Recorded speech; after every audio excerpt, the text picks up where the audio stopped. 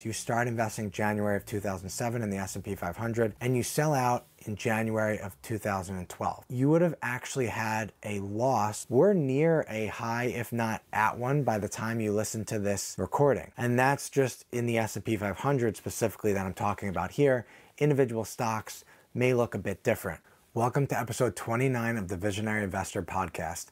Today I'm going to be talking a little bit more about strategic investing. Even if you've been investing in the S&P 500, the timing around your investments is somewhat important. You can actually lose money investing in the S&P 500 if you aren't strategic. And what do I mean by this? If you invested in the S&P 500 starting in August of 2000 and you really were on a ride because it was at 1,438, it didn't reach and stay at that level again until 12 and a half years later in February of 2013. During this time period, there were two recessions. There was the 2001 and the 2007 recession. So if you understood these patterns, you could have had an opportunity to lower your cost basis and get in at even lower prices in the S&P 500. But for someone who just came into the stock market and they were riding that wave, 12 and a half years later, they're like, I just finally recuperated my investment. You may be very frustrated, and if you're someone who hadn't done more research, you may decide this is just not for you. The 5 years prior to this, from August of 1995 through August of 2000, there was a significant increase in the S&P 500. You may have heard of the dot-com bubble. A lot of stocks were overvalued, and the S&P 500 went from $514 to $1,438, which over a 5-year time period, that was a total return of 180%. Just to kind of bring it to reality right now, the past 5 years, the S&P 500 has done fairly well. It's up 95%. If we take 180% and we annualize that, so look at what the return was per year, 22.8% from 1995 to 2000.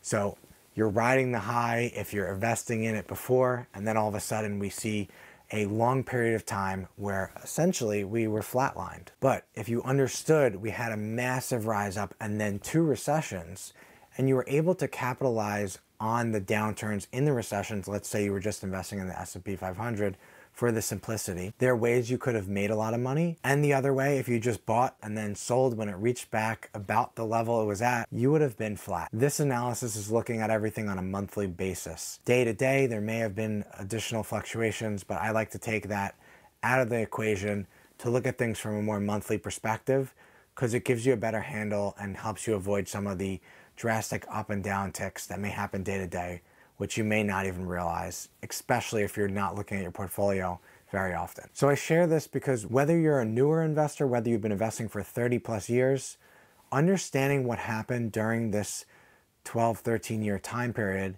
is really important. We had two recessions during this time period, and prior to the 2007 recession, the S&P 500 actually rebounded. It reached above that 1438 level.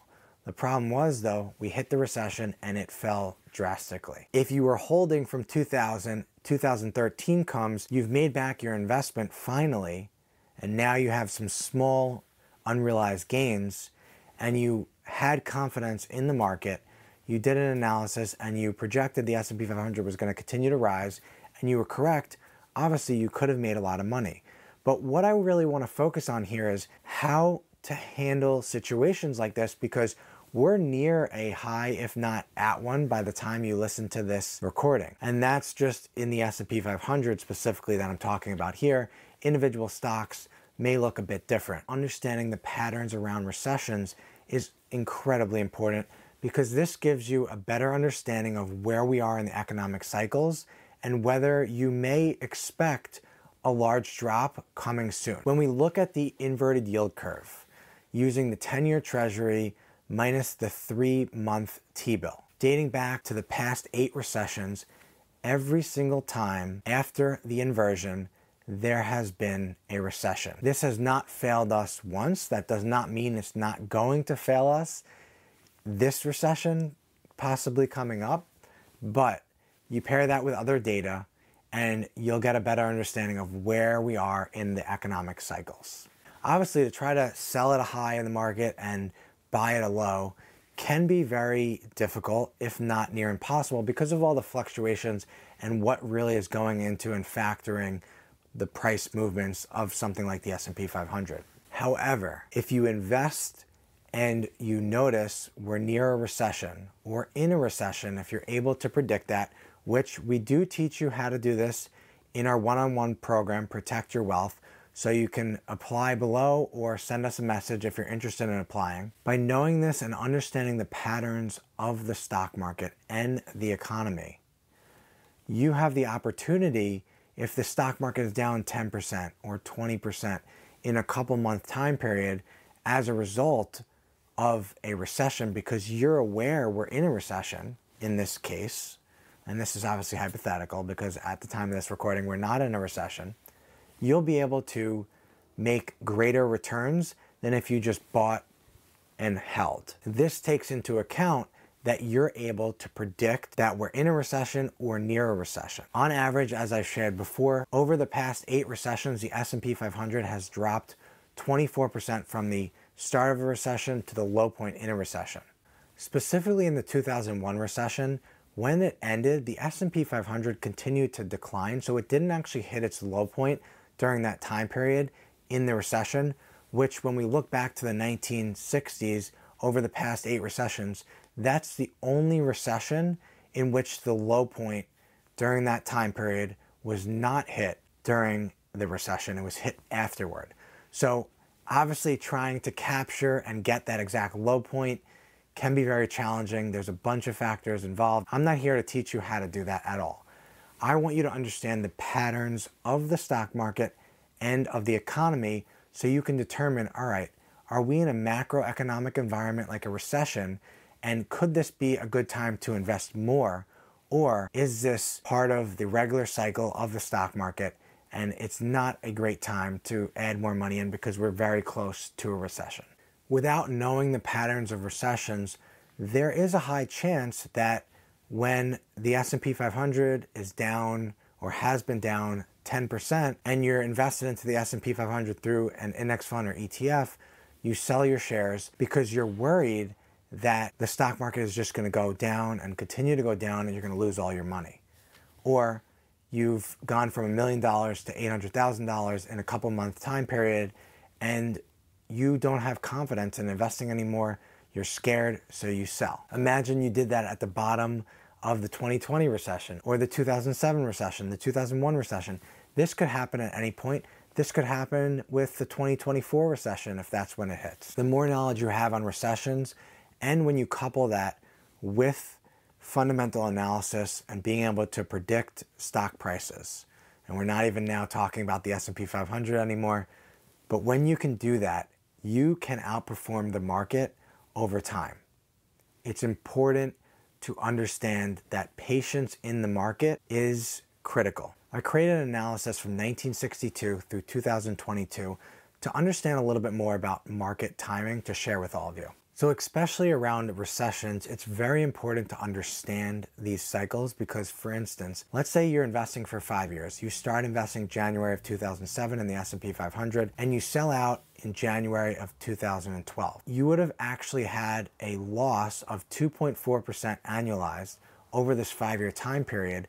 The S&P 500 went from 1,418 to 1,258 on a monthly basis. If you understood that this investing time period was through the 2007 recession, you could have had a better opportunity to invest at lower prices by understanding where we were in economic cycles, essentially lowering your cost basis without being aware that we were in a recession or possibly going through a recession and just fearing because the stock market was down, you would have lost money. Even if you have an advisor guiding you, without having the fundamental research and knowing how the stock market has worked and how it could possibly work, there are abilities for you to lose money investing. And I don't say this to scare you. I say this because it's important for you to be educated on what could happen. Hypothetically speaking, what if the S&P 500 rises to 5,000, 5,100 over the next few months